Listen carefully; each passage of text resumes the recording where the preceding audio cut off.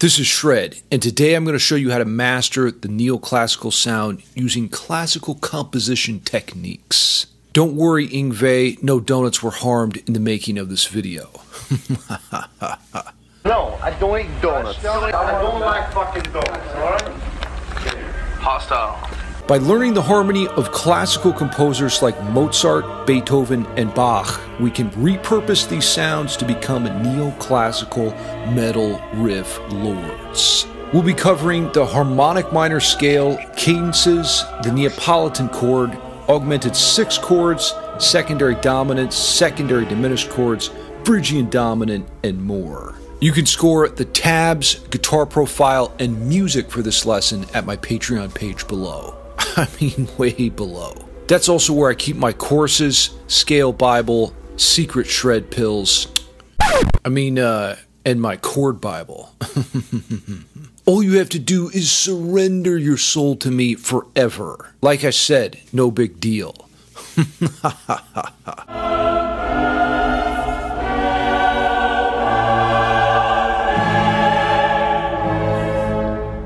The foundation of the classical sound is rooted in the harmonic minor scale.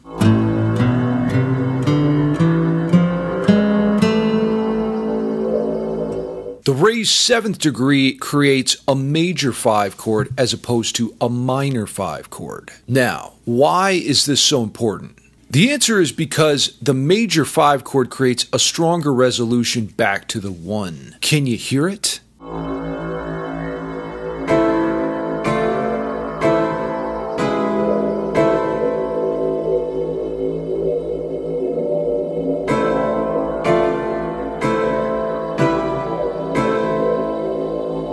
Once you get the harmonic minor scale under your fingers, it's time to check out the chords that are generated from these magical notes. In the key of A minor, the primary chords for the classical sound are 1, 4, and 5, or A minor, D minor, and E.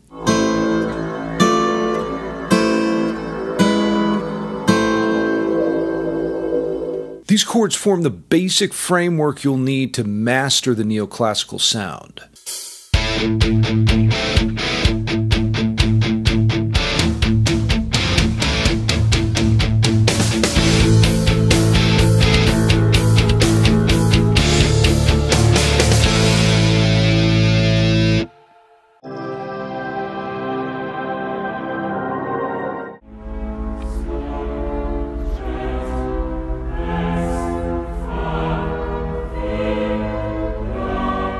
A crucial part of the classical sound is the secondary dominatrix.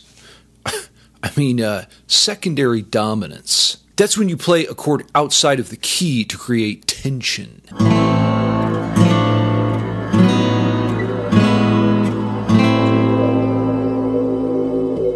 The most common secondary dominant is the 5 of 5. Here's what I mean. In the key of A minor, the 5 chord is E. We arrive at the 5 chord by counting up 5 notes from A. A, B, C, D, E. Find the 5 of 5 by counting up 5 notes from the 5 chord. E, F, G, A, B. So a B major chord is the 5 of 5 in the key of A minor. Use this chord to create a sense of excitement and forward momentum in your music. Are you listening, Cardi B? Where's my WAP juice?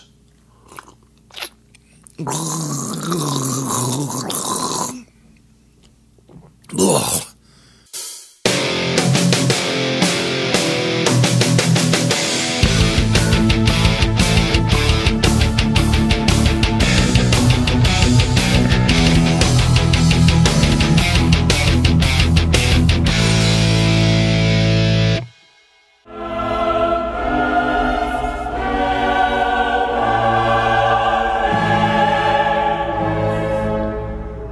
Neapolitan is every classical composer's favorite ice cream. Play a Neapolitan chord by going up a half step from the root and playing a major chord. For example, in the key of A minor, the Neapolitan chord is B flat.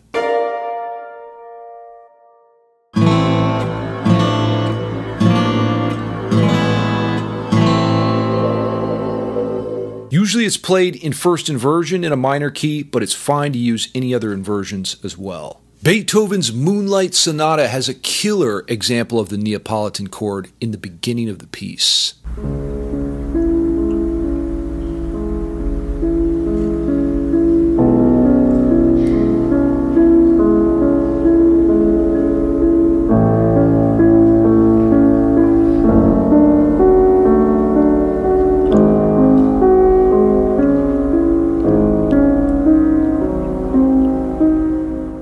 Here's another Neapolitan chord in Mozart's Lacrimosa.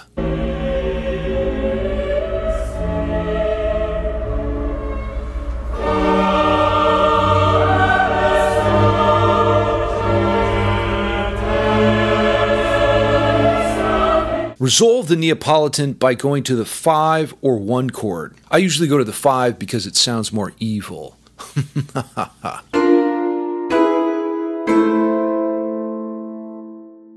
By the way, post your favorite ice cream in the comments below.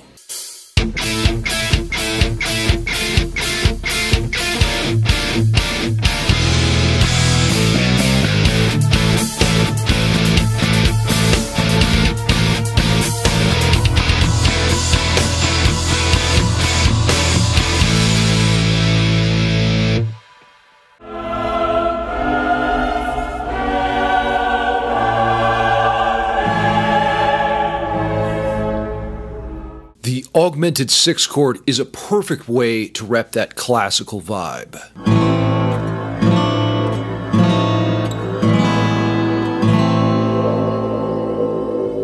Here's an augmented 6th chord from Beethoven's 5th Symphony.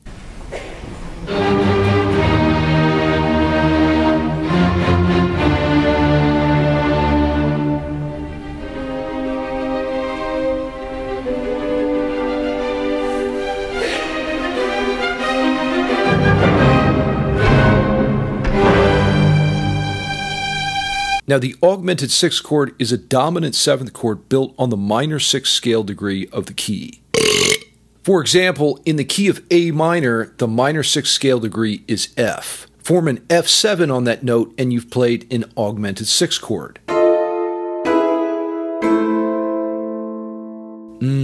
Very evil. When resolving the augmented 6th chord, take the raised 6th, D sharp, which is the same as E flat, the minor 7th, up a half step to E. This provides the most satisfying resolution. We use a D sharp instead of E flat to indicate the resolution upwards instead of the typical downward resolution of the 7th. Now there's 3 types of augmented 6th chords: the German, Italian, and French. The German is just a regular dominant 7th chord. The French has a flat 5. Very spicy. And the Italian has no 5th and usually a doubled 3rd. All these options work great to create drama and suspense in your music.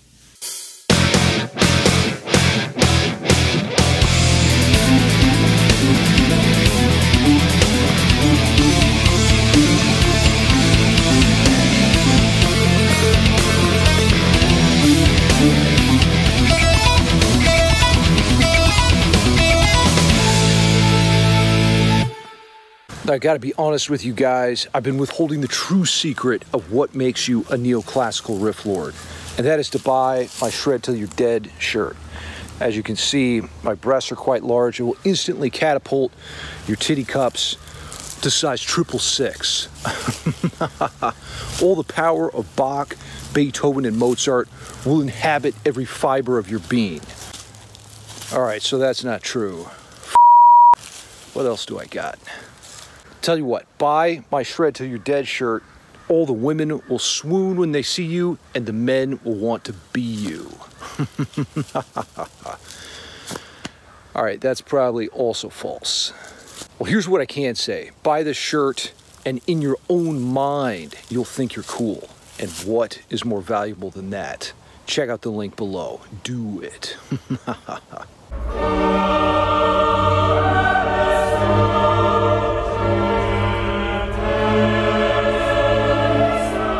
Secondary diminished seventh chords basically gave Yngwie Malmsteen a career.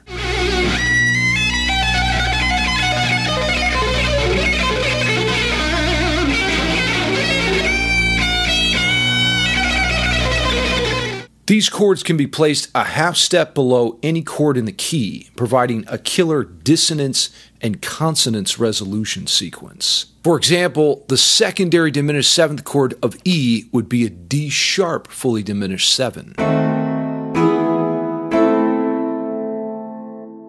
By placing this dissonant chord a half step below the target chord to resolve to, we get a satisfying sour to sweet sensation on our sonic palate.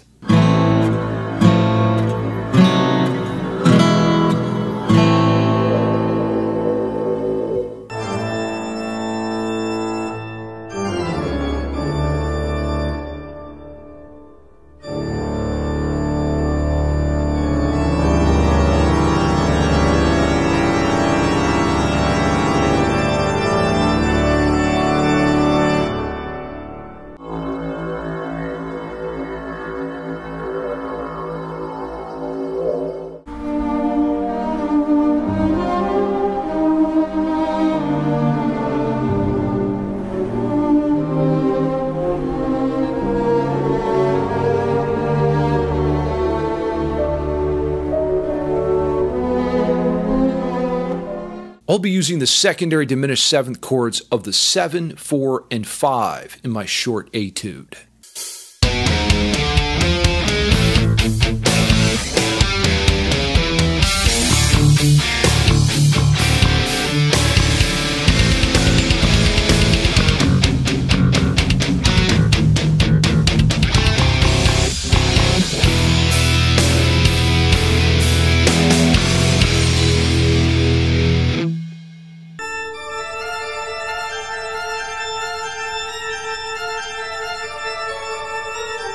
The Phrygian dominant mode is the 5th mode of the harmonic minor scale and is extremely popular in metal music.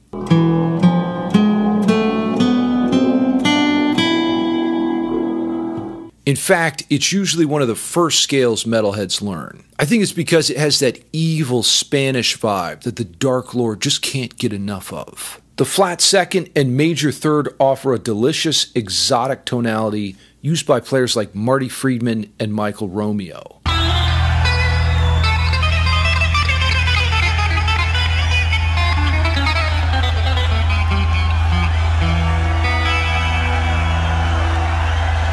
Now, of course, everybody knows the scale, but don't forget about the chords, E and F. F stands for fuck.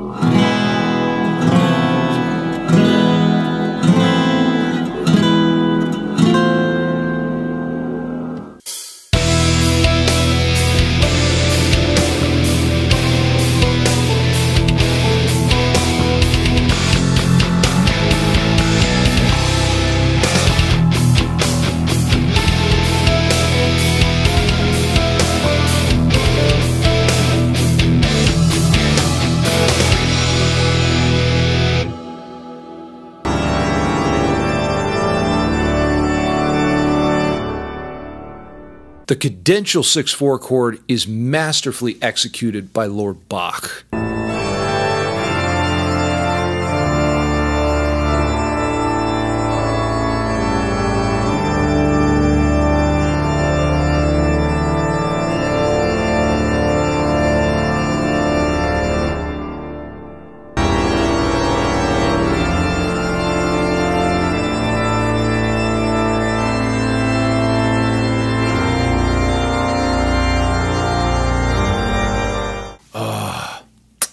I could listen to that all damn day. This chord is a 1 chord in second inversion, or in the key of A minor over E. It begins with a suspension and resolution sequence that can be extremely satisfying if done right, broadcasting a sense of finality in a musical phrase.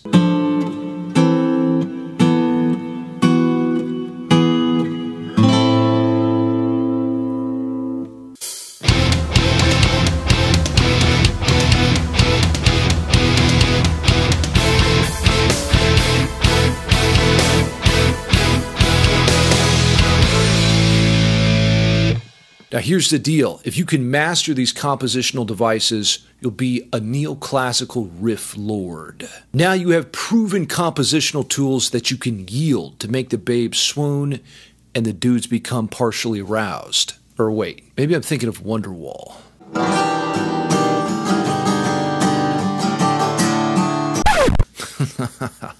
Get the full tabs, music, and guitar profiles at my Patreon page below. I keep all of my courses there on music theory to help catapult you into instant riff lord status. Best part is, all you gotta do is let me devour your soul for the next 666 years. It's so easy. Just do it. Until next time, stay evil, my friends.